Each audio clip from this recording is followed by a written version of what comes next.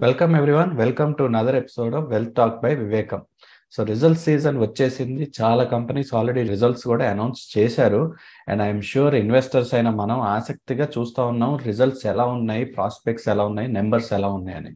And most importantly మన దగ్గర హోల్డింగ్స్లో ఉంటే మాత్రం what should we do now? Continue చేసుకోవాలా, లేకపోతే కైండ్ ఆఫ్ రీవిజిట్ చేసి ఎగ్జిట్ అయిపోయి ఇంకేదైనా స్టాక్ వైపు వెళ్ళాలా అనేదే అందరి మైండ్లో ఉండే క్వశ్చన్స్. సో ఈ వారం మనం ఏం చేద్దామంటే, because more results are out, let us put a focus on companies alone. So companies అలోన్ని will try to cover more companies and get view from Prasad గారు అండ్ వివేకం వ్యూ కూడా ఇన్ జనరల్. అసలు ఎలా ఉన్నాయి ప్రాస్పెక్ట్స్, ఫేర్ ప్రైస్ ఎలా ఉంది current ప్రైస్తో పోలిస్తే, and will try and analyse అసలు ఉంచుకునే వర్ది ఉందా లేకపోతే time to exit and move to something else అనే దానికి will come to an analysis. But ముందుగా ప్రసాద్ గారు just maybe brief few words చెప్తారేమో మీరు. రిజల్ట్స్ అసలు ఓవరాల్గా ఎలా ఉన్నాయి? మార్కెట్ కూడా ఫేవరబుల్గానే రియాక్ట్ అయిందనే చెప్పాలి. So far you know the past few trading days have been positive. So maybe దాని గురించి కూడా ఫ్యూ వర్డ్స్. అంటే ఇప్పుడు కూడా మార్కెట్లో ఏంటంటే కొద్దిగా గొప్ప డిప్రెషన్ కనివ్వండి లేదా రిజెషన్ ఫియర్స్ అని ఎక్కువ ఉండటం మూలంతో ఎక్కువగా పెద్దగా హోప్స్ బిల్డ్ చేసుకోలేదు ఈ క్వార్టర్లో రిజల్ట్స్ మీద. దాన్ని ప్రతిఫలిస్తూ కూడా జరిగింది ఏంటంటే, పోర్ట్ఫోలియో ఇప్పుడు దాకా ఉన్న కంపెనీలన్నీ డిక్లేర్ చేసిన రిజల్ట్స్ అన్నిటినీ చూస్తే 1% లాస్ కనపడుతుంది. అంటే కలెక్టివ్గా అగ్రిగేట్ చూస్తే కనుక మొత్తం మీద 1% లాస్ కనపడుతుంది. 1% అంటే చాలా స్మాల్ వేరియేషన్, అది కంగారు పడవలసిన విషయం కాదు. కాకపోతే ఇందులో పాజిటివ్ ఫీచర్స్ మనం ఏం చూడాలి అంటే, అన్ని కంపెనీలు కలిపితే లాభాలు పెరగలేదు అని చెప్పగానే జనరల్గా టెండెన్సీ ఏమొస్తుందంటే, మార్కెట్లో కంపెనీలు కార్పొరేట్ పర్ఫార్మెన్స్ దెబ్బతింటుందేమో అనుకుంటారు. కానీ దానికి భిన్నంగా జరిగింది ఏంటంటే, అన్నీ కలిపితే కొద్దిగా గొప్ప నెగిటివ్గా కొద్దిగా స్మాల్ ఫాల్ ఉన్నా కానీ అందులో ఎక్కువ కంపెనీలు లాభాలు పెంచుకున్నాయి. అది కూడా ఎంత పెంచుకున్నాయి? దాదాపుగా 5.5% వరకు పెంచుకున్నాయి. అంటే మనం అర్థం చేసుకోవాల్సింది ఏంటి? లాభాలు వస్తున్న కంపెనీలకేమో లాభాలు పెరుగుతున్నాయి, నష్టాలు వస్తున్న కంపెనీలకేమో నష్టాలు కూడా పెరుగుతున్నాయని అర్థం చేసుకోవాలి.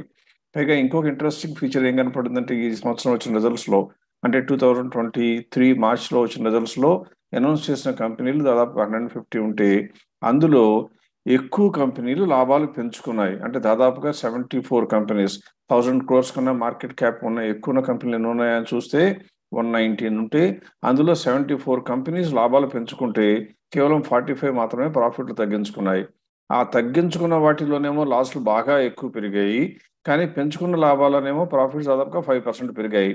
అంటే ఇది కంప్లీట్గా మనం జాగ్రత్తగా కనుక ఫాలో చేసి అబ్జర్వ్ చేసినట్లయితే నేర్చుకోవాల్సింది ఏంటంటే, ఇహ నుండి ఏ కంపెనీ పడితే ఆ కంపెనీ ఓవరాల్ సెంటిమెంట్ని అనుగుణంగా పెరుగుతుంది అని ఆశపడే బదులుగా, ఏ కంపెనీ అయితే పెర్ఫార్మెన్స్ బాగుందో చూసి, అంటే నిజానికి మన పోర్ట్ఫోలియోలో ఉన్న కంపెనీల తాలూకు రిజల్ట్స్ వస్తే ఆ కంపెనీ పెర్ఫార్మెన్స్ బాగుంటేనేమో కంటిన్యూ చేయడానికి ధైర్యంగా ఉండొచ్చు, లేకపోతే మాత్రం నిస్సంకోచంగా వెంటనే అమ్మివేసి వేరే ఒక మంచి కంపెనీలోకి వెళ్ళిపోవటం మంచిది అని సూచించే సమయం ఇది. కాబట్టి ఇక నుంచి బ్లైండ్గా ఇన్వెస్ట్ చేస్తే లాభాలు రావడానికి అవకాశం తక్కువ. సెలెక్టివ్గా కనుక జాగ్రత్తగా కేర్ఫుల్గా అనలైజ్ చేసి ఇన్వెస్ట్ చేస్తే లాభాలు రావడానికి అవకాశాలు బాగా ఎక్కువ. ఎందుకంటే పెద్ద కంపెనీలకు ఎప్పుడైతే లాభాలు బాగా వస్తున్నాయో ఇండెక్స్ తగ్గదు. ఇండెక్స్ ఎప్పుడైతే తగ్గదో దానిలో మార్కెట్ మీద ఎక్కువ మందికి ఆశ పెరుగుతుంది. ఆశ ఎప్పుడైతే పెరుగుతుందో ఇన్వెస్ట్మెంట్స్ కూడా ఎక్కువ వస్తాయి. అందువలన ఖచ్చితంగా లాభాలు వస్తున్న కంపెనీల షేర్లు పెరగడానికి బాగా ఎక్కువ అవకాశాలు ఉంటాయి. కాబట్టి ఇన్వెస్టర్స్ అందరూ తమ యొక్క పోర్ట్ఫోలియోలో ఉన్న స్టాక్స్ మీద క్లోజ్గా ఒక ఇన్సైట్ తీసుకుని వీలైనంత వరకు రీస్ట్రక్చర్ చేసుకోవడానికి ముందుకు రావడం మంచిదని నా ఉద్దేశం. రైట్ అండి. అంటే అఫ్ కోర్స్ మనం కూడా రీస్ట్రక్చర్ అని మనం చెప్తా ఉంటాం. ఈ క్యాష్ మరియు లేదా హోల్డింగ్స్ కనుక షేర్ చేస్తే మనం wheel just give a view, అంటే అది కంటిన్యూ చేయాలా, హోల్డ్ చేయాలా, స్విచ్ చేయాలా అనేది definitely we are able to do. So make sure to use that service. మాకు holdings@vivekam.co.in పంపించండి. Get your results are get your holdings analysed. దాని తర్వాత you can take a corrective action. With that being said, దీని గురించి maybe లాస్ట్లో ఒక few words చెప్దాం, కానీ let us dive in to companies. ముందుగా వచ్చేసి ఐఎమ్ షూర్ అందరి మైండ్లో ఉండేది రిలయన్స్, బిగ్గెస్ట్ కంపెనీ మన దగ్గర ఉన్నది. సో రిజల్ట్స్ కూడా స్ట్రాంగ్గానే ఉన్నాయని చెప్పాలి. ప్రాఫిట్స్ వచ్చేసి లాస్ట్ 8 quarters కంటే ఎక్కువ వచ్చాయి ప్రాఫిట్స్. సో డెఫినెట్లీ దానివల్ల నెట్ ప్రాఫిట్ మార్జిన్స్ కూడా పెరిగాయి. ఓవరాల్ వెరీ స్ట్రాంగ్ పిక్చర్ చూపించింది. సో రిలయన్స్ అనేది, is it a good time to enter? Reliance అనేది ఇప్పుడు ఖచ్చితంగా good time to enter. Because 2 factors ఇక్కడ గమనించాలి. రిలయన్స్కి అంతకు ముందు వరకు మనం కొద్దో గొప్ప అంతగా పాజిటివ్గా రెస్పాండ్ అవ్వకపోవడానికి కారణం రిఫైనరీస్ బిజినెస్ కాకుండా మిగిలిన బిజినెస్ పెద్దగా ఇంకా ప్రాఫిటబుల్గా రాకపోవడం ఒక కారణం అయితే, రెండవది రిఫైనరీస్లో విపరీతంగా లాభాలు వస్తున్నా కానీ ప్రభుత్వం విండ్ఫాల్ ట్యాక్స్ అనే పేరుతో వచ్చిన లాభం మొత్తాన్ని కూడా ట్యాక్స్ రూపంలో తన యొక్క కాఫర్స్లోకి, తన యొక్క ఎక్స్చెక్కర్, తన యొక్క రిజర్వ్స్లోకి తీసుకెళ్ళిపోవడం చేస్తూ వచ్చింది. అందువల్ల మనం దాని మీద మంచి పాజిటివ్ వ్యూ తీసుకోవడానికి అవకాశం రాలేదు. కానీ ప్రస్తుతం జరిగింది ఏంటంటే రిలయన్స్ డీమెర్జ్ చేద్దామని, అంటే తన యొక్క బిజినెస్లో ఉన్నటువంటి ఫైనాన్షియల్ సర్వీసెస్ని సెపరేట్ చేద్దామని, అలాగే బహుశా ఫ్యూచర్లో టెలికామ్ను కూడా సెపరేట్ చేస్తారేమో తెలియదు. ఇలా రకరకాలైన సమ్ ఆఫ్ పార్ట్స్ కనుక జరిగినట్లయితే, అంటే ఉన్న బిజినెస్ని కనుక చిన్న చిన్న భాగాలుగా విభజించి సెపరేట్గా కనుక లిస్ట్ చేయడం మొదలుపెట్టినట్లయితే ఈ కంపెనీ యొక్క హిడెన్ పొటెన్షియల్ మొత్తం కూడా ఒకసారి పైకి వచ్చే అవకాశం ఉంటుంది. అందువల్ల ఫ్యూచర్లో రిలయన్స్కి స్కోపు ఖచ్చితంగా బాగుంది అని చెప్పాలి. ఇకపోతే మార్జిన్స్ గురించి కనుక మనం ఆలోచించినట్లయితే 2022 డిసెంబర్ వరకు, అంటే దాదాపుగా 2021 మార్చి నుంచి మొదలుపెట్టి 22 డిసెంబర్ వరకు క్వార్టర్ తర్వాత క్వార్టర్ ప్రాఫిట్లో మార్జిన్లు తగ్గుతూ వచ్చాయి. వచ్చి 2022-12లో 8.1% ఉన్న మార్జిన్, అది కూడా ట్రైలింగ్ 12 మంత్స్ ప్రకారం చూస్తే మార్చికి 8.42% చేరింది. దీంతో దాని యొక్క కంపెనీ మీద ఉన్న పాజిటివ్ వ్యూకి ఉన్న ప్రతిబంధకాలన్నీ పోయి పాజిటివ్ వ్యూ రావడానికి మంచి అవకాశం ఏర్పడింది. అందువల్లనే ప్రస్తుతం మన యొక్క fair value company all round improvement చూపించింది కాబట్టి ఫెయిర్ వాల్యూ మన మోడల్ ప్రకారం 3,352గా ఉంది. అంటే ఎంత పొటెన్షియల్ ఉందా ప్రస్తుతం మార్కెట్ వాల్యూ నుంచి అని చూస్తే దాదాపుగా 40% పెరగడానికి ఛాన్స్ ఉంది. ఇలా market leading, fundamentally strong, very highly market capitalise కంపెనీస్లో ఈ 40% స్కోప్ వచ్చే అవకాశాలు చాలా తక్కువ సార్లు వస్తాయి. కాబట్టి ఖచ్చితంగా ఇన్వెస్టర్లందరూ టేక్ కేర్. ఖచ్చితంగా మీ పోర్ట్ఫోలియో కనుక రిలయన్స్ లేకపోయినట్లయితే కొంత భాగమైన రిలయన్స్కి కేటాయించవలసిన సమయం వచ్చిందని చెప్పొచ్చు. పైగా ఇంకొక ఫ్యాక్టర్ నేను చెప్పదలుచుకుంది ఏంటంటే, ఇహ నుండి ప్రతి స్టాక్ మనం రివ్యూ చేసేటప్పుడు షార్ట్ టర్మ్ వ్యూ లేదా ఒక 1 year లోపల ఉండే వ్యూ, అలాగే లాంగ్ టర్మ్ వ్యూ కూడా చెప్పడానికి ప్రయత్నించేద్దాం. ఎందుకంటే పిఈజీ రేషియో గురించి మనం చర్చించడం జరిగింది. పిఈజీ రేషియో అంటే ప్రాఫిట్ ఎర్నింగ్స్ గ్రోత్ రేషియో. అలా దాని పెరుగుతున్న రేషియో కనుక 1 కన్నా తక్కువ ఉంటే లాంగ్ టర్మ్లో ప్రాస్పెక్ట్స్ బాగుంటాయని, 1 కన్నా ఎక్కువ ఉంటే కనుక షార్ట్ టర్మ్లో ప్రాస్పెక్ట్స్ ఉండొచ్చేమో కానీ లాంగ్ టర్మ్లో ప్రాస్పెక్ట్స్ ఉండవు అని ఇంటర్ప్రిటేషన్. రిలయన్స్ విషయంలో చూసినట్లయితే మొట్టమొదట షార్ట్ టర్మ్లో చూసినా కూడా 1 yearలో చూసినా 40% పెరగడానికి స్కోప్ ఉండటమే కాకుండా లాంగ్ టర్మ్ వ్యూకి ఇండికేటర్గా భావించే పిఈజీ రేషియో 1 కన్నా తక్కువగా ఉంటే చాలా పాజిటివ్ సైన్ అని చెప్తాను. అది 0.25 మాత్రమే ఉంది. ఎందుకు అంటే 42,000 crores ఉన్న దీని యొక్క ప్రాఫిట్ 2020 జూన్లో ఇప్పుడు 74,000 crores చేరింది. అంటే ప్రాఫిట్లో విపరీతమైన వృద్ధి జరిగినా కానీ పిఈ రేషియోలో పెద్దగా వృద్ధి జరగలేదు అని అర్థమవుతుంది. దీన్ని బట్టి అర్థం ఏంటంటే ఈ కంపెనీలో ఇంకా పొటెన్షియల్ ఉండటానికి లాంగ్ టర్మ్లో కూడా ఉంది. సో చాలా రేర్గా మీకు షార్ట్ టర్మ్లోనూ స్కోప్ ఉండి లాంగ్ టర్మ్లో కూడా స్కోప్ ఉండే అవకాశాలు ఉంటాయి. కాబట్టి Reliance is one stock which cannot be ignored by any sensible investor. Right అండి. Let us move on to next stock SBI life. SBI life కూడా రిజల్ట్స్ అనౌన్స్ చేశారు. అండ్ మేబీ ట్రెడిషనల్ గానో ఏంటో మరి, బట్ ఏ ఇయర్ ఎండ్కి వచ్చేసరికి profits balloon అవుతున్నాయి. ఈ ఇయరే కాకుండా లాస్ట్ ఇయర్ కూడా డెఫినెట్లీ బెలూన్ అయినాయి ప్రాఫిట్స్. ఈ ఇయర్ వచ్చేసరికి 700 crores చెప్పున డిక్లేర్ చేశారు. అండ్ లాస్ట్ ఫ్యూ క్వార్టర్స్ ఏమో 300-376 రేంజ్లో ఉన్న ప్రాఫిట్ సడన్ గా బెలూన్ అని, అలాగే లాస్ట్ ఇయర్లో కూడా 672 crores at the end of quarter, at the end of year financial year declare చేశారు. రిగార్డ్లెస్ నెంబర్స్ అయితే స్ట్రాంగ్ గా ఉన్నాయి. ఎస్బీఐ లైఫ్ గురించి కూడా మేబీ వ్యూ చెప్తారా? ఎస్బీఐ లైఫ్ అనేది ఎప్పుడు కూడా గమనించాలి యశ్వంత్, ఇండియాలో ఇన్సూరెన్స్ అనేది అవసరానికన్నా అవకాశం కోసం వాడుతూ ఉంటారు. అంటే ఇన్కమ్ ట్యాక్స్లో వచ్చే కన్సెషన్ కోసం ఇన్సూరెన్స్ పాలసీ తీసుకునే వాళ్ళు ఎక్కువగా ఉంటారు, కానీ నిజంగా లైఫ్ని ప్రొటెక్ట్ చేద్దామని తీసుకునే వాళ్ళు తక్కువగా ఉంటారు. That is because of not being too literate and insurance. ఎక్కువ మందికి ఇన్సూరెన్స్ మీద సరైన అవగాహన లేదు. ట్యాక్స్ సేవింగ్ ఇన్స్ట్రుమెంట్గానే వాడుతున్నారు. కాబట్టి 31st మార్చ్ అంటే ఫైనాన్షియల్ ఇయర్ అయిపోతుంది. కాబట్టి ప్రతి ఒక్క ఇన్వెస్టర్ తన ట్యాక్స్ తగ్గించుకోవడానికి మార్గాలు వెతుక్కుని అందులో ఇన్సూరెన్స్ అనేది, లైఫ్ ఇన్సూరెన్స్ అనేది మంచి మార్గంగా భావించి అందులో ఎక్కువ ఇన్వెస్ట్ చేస్తూ ఉంటారు. అందులో కూడా మన ఇండియన్ కన్వెన్షనల్ సిస్టమ్ ప్రకారం ఎండోమెంట్ పాలసీలు, అంటే ప్యూర్ లైఫ్ పాలసీ తీసుకుంటే కట్టిన డబ్బులు వెనక్కి రావు, ఎండోమెంట్ పాలసీ తీసుకుంటే మనం కట్టిన డబ్బులు కూడా చివరికి వెనక్కిస్తారు అని భావిస్తూ ఎండోమెంట్ పాలసీల మీద మొగ్గు చూపిస్తుంటారు. అందువలన లైఫ్ ఇన్సూరెన్స్ కంపెనీలకి మార్చ్ క్వార్టర్ ఎప్పుడు కూడా గోల్డ్ మైన్, బ్రహ్మాండంగా ప్రీమియమ్స్ వస్తాయి. అదే నువ్వు ఆల్రెడీ ఇంట్రడక్షన్లో కూడా చెప్పడం జరిగింది. అయితే దాని మూలంగా కంపెనీలో గ్రోత్ ప్రాస్పెక్ట్స్ ఎలా ఉంటాయా అని చూస్తే ఈ కంపెనీకి లేటెస్ట్గా మార్చిలో వచ్చిన రిజల్ట్స్లో నువ్వు చెప్పినట్లుగా బాగా ప్రాఫిట్స్ పెరిగాయి కాబట్టి కొద్దిగా షార్ట్ టర్మ్లో అంటే 1 year టైంలో 35 to 36% వరకు స్కోప్ కనపడుతుంది ప్రస్తుతం ఉన్న వాల్యూ నుంచి. కానీ ఇదే కంపెనీని కనుక మనం లాంగ్ టర్మ్ వ్యూ తీసుకుందామని చూస్తే పీఈజీ రేషియో చాలా ఇంపార్టెంట్ అని నేను చెప్తూ ఉంటాం ఎప్పుడు. అది ఆ పీఈజీ రేషియో చూస్తే 3 ఉంది, అంటే 1 కన్నా చాలా ఎక్కువ ఉంది. అంటే దీని అర్థం ఏంటి? షార్ట్ టర్మ్లో కొద్దిగా ప్రాస్పెక్ట్స్ ఉండొచ్చేమో కానీ లాంగ్ టర్మ్లో మాత్రం ప్రాస్పెక్ట్స్ ఎక్కువగా లేవు అని తెలుస్తుంది. అందువలన ఇన్వెస్ట్ చేయదలుచుకున్న వాళ్ళు ఎవరైనా సరే ఎస్బీఐ లైఫ్లో ఇన్వెస్ట్ చేయాలి అంటే జనరల్గా ప్రీమియమ్స్ వీక్గా ఉండే ఫస్ట్ క్వార్టర్, జూన్ క్వార్టర్ అయిపోయిన తర్వాత కొనుక్కోవటం, మార్చ్ క్వార్టర్ రిజల్ట్స్ వచ్చే టైంకి అమ్ముకోవడానికి ప్రయత్నం చేయడం మంచిది. అంటే 1 year కన్నా తక్కువ టైం ఫ్రేమ్ ఉన్న వాళ్ళకి మంచిది. కానీ లాంగ్ టర్మ్ వ్యూకి చెప్పండి అంటే మాత్రం SBI life is definitely not ever the stock to be bought in to. Right అండి. I hope that gives clarity to our investors. Of course మీరు చెప్పింది ఫ్యాక్టే. ఐఎమ్ షూర్ ఎవ్రీ వన్ మనం చేసే ట్యాక్స్ సేవింగ్ ఎక్సర్సైజ్ వల్ల వీళ్ళ revenues కూడా adverse గానే impact అవుతున్నాయి. Next let us move on to Hindustan Unilever, darling of many investors. చాలా కన్సిస్టెన్సీకి మరో రూపం అనే చెప్పాలి. హిందుస్థాన్ యూనిలివర్ రిజల్ట్స్ అనౌన్స్ చేశారు అండ్ ఆన్ ట్రెండ్ కన్సిస్టెంట్ గానే ఉన్నాయి. సో ఈ కన్సిస్టెన్సీని చూసి ఎంత స్ట్రెంగ్త్ డ్రా చేసుకోవచ్చు ఇన్వెస్టర్స్, అంటే ఎంత కాన్ఫిడెన్స్ డ్రా చేసుకోవచ్చు? ఫస్ట్ మనం చెప్పాల్సిన Hindustan Unilever is like a big cruise ship in the see. అంటే అందులో పెద్ద ఆటుపోట్లు ఎక్కువ ఉండవు, పెద్దగా వాలటాలిటీ కూడా ఎక్కువగా ఉండదు. అటువంటి కంపెనీల కోవలోకి చెందిందే హిందుస్థాన్ యూనిలివర్.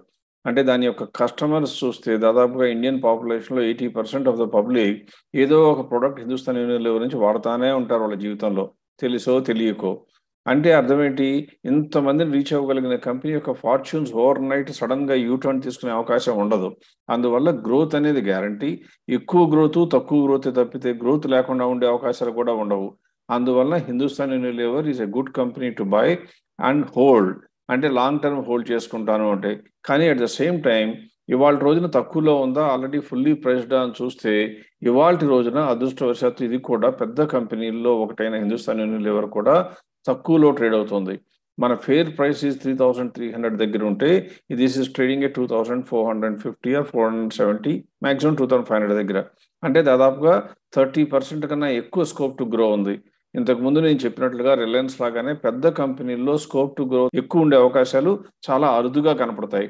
కాబట్టి Hindustan Unilever also should be in your portfolio if you want to hold for long term.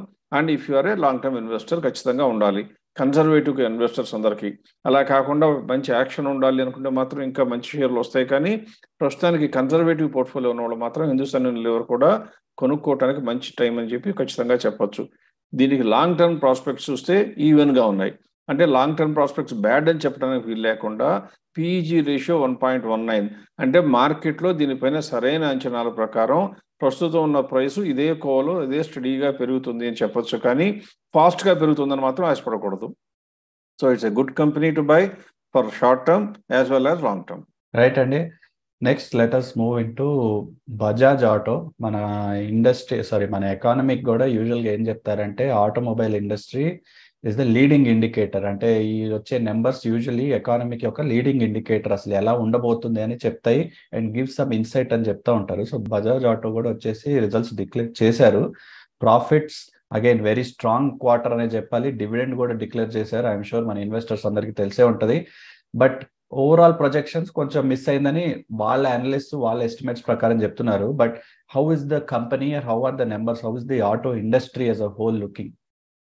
అంటే ఆటో ఇండస్ట్రీ గురించి చెప్పాలి అంటే మారుతి ఇట్లా బజాజ్ ఆటో కొన్ని కంపెనీ రిజల్ట్స్ వచ్చినాయి, ఇంకా చాలా కంపెనీ రిజల్ట్స్ రాలేదు. కాబట్టి probably we will differ the discussion. బహుశా నెక్స్ట్ వీక్లోనో ఆ నెక్స్ట్ వీక్లోనో ఆటోమొబైల్ ఇండస్ట్రీ గురించి మాట్లాడే ప్రయత్నం చేద్దాం.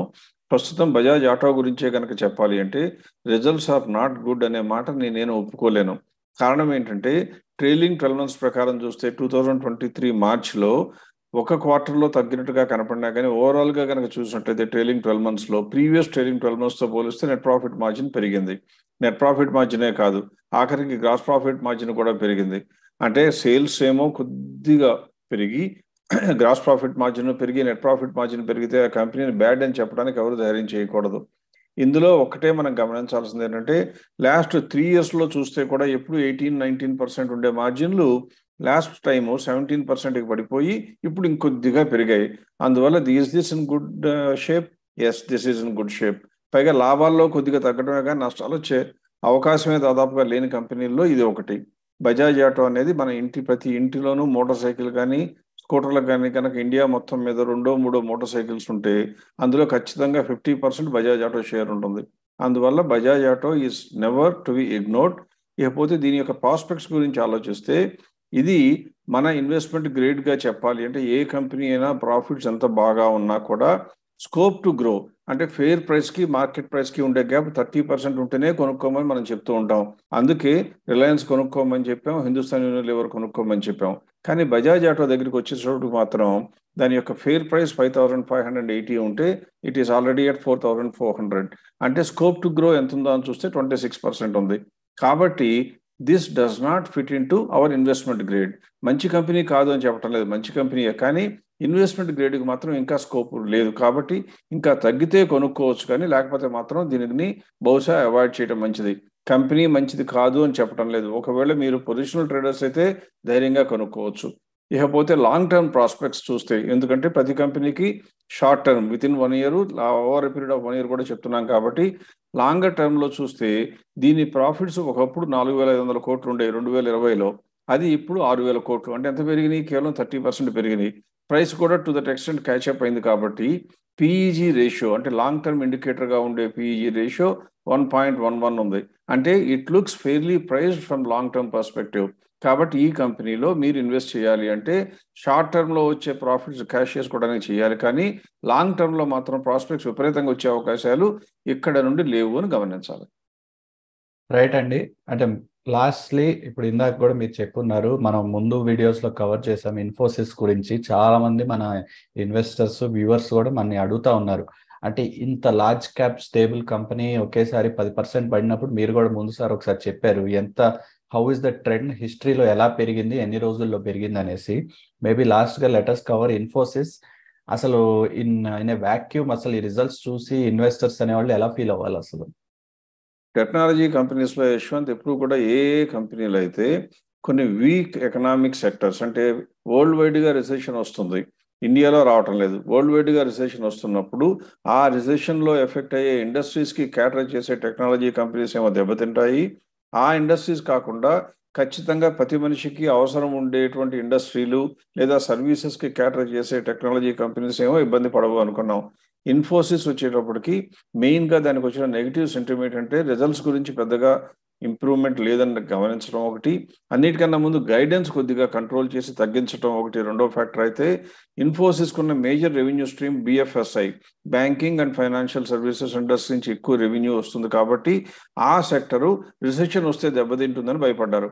కానీ ఇక్కడ గమనించాల్సింది ఏంటంటే రీసెంట్గా వచ్చిన నెంబర్ల ప్రకారం అంటే American economy, because most of the technology companies are exporting to US, కాబట్టి ఆ కంట్రీలో ఇన్ఫ్లేషన్ అనేది కంట్రోల్ అవుతుందని, ప్రస్తుతం బహుశా ఇంట్రెస్ట్ రేట్లు పెరగవని తెలుస్తుంది. అంటే ఎప్పుడైతే ఆ కంట్రీలో ఎకనామిక్ హీట్ అంటే విపరీతంగా ఎక్స్పాన్షన్ ఎకానమీలో ఇన్ఫ్లేషన్ పెరగటం ఆగుతుందో అప్పుడు ఆటోమేటిక్గా ప్రతి కంపెనీ కూడా గ్రోత్ మీద దృష్టి పెడతాయి. అలా మనకి ప్రస్తుతం చూస్తే యుఎస్లో ఇప్పుడిప్పుడే కొద్ది పాజిటివ్ సైన్స్ కనపడుతున్నాయి. దాన్ని రిఫ్లెక్ట్ చేస్తూ నిన్న అమెరికాలో మార్కెట్ ఆ స్టాటిస్టిక్స్ వచ్చినాక విపరీతంగా పెరగడం చూసాం. డౌ జోన్స్ ఇండెక్స్ అయినా S&P ఇండెక్స్ అయినా. అంటే అర్థం ఏంటి? బహుశా అమెరికన్ మార్కెట్స్ వెస్ట్రన్ మార్కెట్స్లో maybe the worst is getting close to going over. అంటే బహుశా తగ్గిపోవటానికి ఇంకా తగ్గడానికి అవకాశాలు తగ్గిపోతున్నాయి. కాబట్టి రివైవల్ వచ్చే ఛాన్స్ ఉంది. పైగా నువ్వు ఇంతకుముందు చెప్పినట్లుగా ఇన్ఫోసిస్ ఎప్పుడైనా 10% పడిపోతే హిస్టారికల్గా చూస్తే నెక్స్ట్ 33 ట్రేడింగ్ డేస్లో మొత్తం రికవర్ చేసిన దాఖలాలు ఎన్నో ఉన్నాయి. అంటే ప్రతిసారి కూడా రికవర్ చేసేసింది. సో ఇండస్ట్రీ యొక్క ఇన్ఫోసిస్ రిజల్ట్స్ వచ్చి ఎక్కువ రోజులు కాలేదు కాబట్టి 33 ట్రేడింగ్ డేస్ అంటే దాదాపుగా 1.5 months నుంచి 2 months వరకు ఉంటుంది. కాబట్టి ఆ టైం లోపల ఆ ప్రైస్ మొత్తం క్యాప్చర్ చేయడానికి అవకాశం ఉంది.